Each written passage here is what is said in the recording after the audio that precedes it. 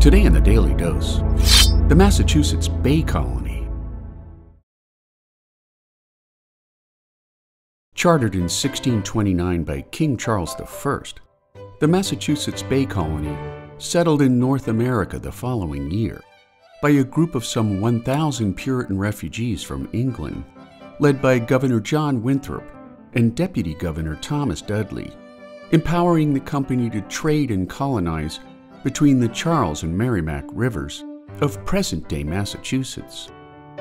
Instead of a structured business entity with shareholders and profit-sharing, however, the Puritan patentees transferred its management and charter to Massachusetts itself under a shrewd and legally questionable move that paved the way for local governance and an assumed independence from the British Crown, establishing the communities of Boston, Charlestown, Dorchester, Medford, Watertown, Roxbury, and Lynn. Establishing a theocratic government from the onset, the Massachusetts Bay Colony limited its membership to Puritans only, who believed that God had chosen a minority of people, the elect as they called themselves, for salvation, while the rest of humanity was destined for eternal damnation in hell, which in turn set Puritans on a path of constant spiritual anxiety and an endless search for signs of God's favor or displeasure. Led by Winthrop, Dudley, and the Very Reverend John Cotton, along with other key leaders, the group sought to eliminate any variation of religious dogma, banishing the likes of Roger Williams of Salem and Anne Hutchinson of Boston, not to mention unrepentant deviants such as Quakers and Anabaptists.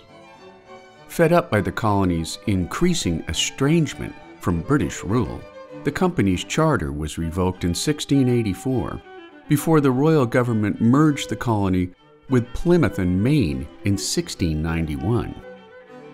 The colony's continued defiance and spirit of independence led to an increasing number of punitive acts by the British Crown, which collectively became known as the Intolerable Acts, such as the Stamp Act of 1765, the Tea Act of 1773, which led to the Boston Tea Party, and the Administration of Justice Act of 1774, commonly known as the Murder Act by colonials. With colonial unrest at a breaking point, British taxation without representation in Parliament led to the convening of the First Continental Congress in September of 1774, followed by the outbreak of the Revolutionary War on April 19, 1775, making the Massachusetts Bay Colony the founding crucible of American independence. And there you have it, the Massachusetts Bay Colony, today in the Daily Dose. If you like learning something new every day, subscribe to the Daily Dose on YouTube or sign up for emails at dailydosenow.com.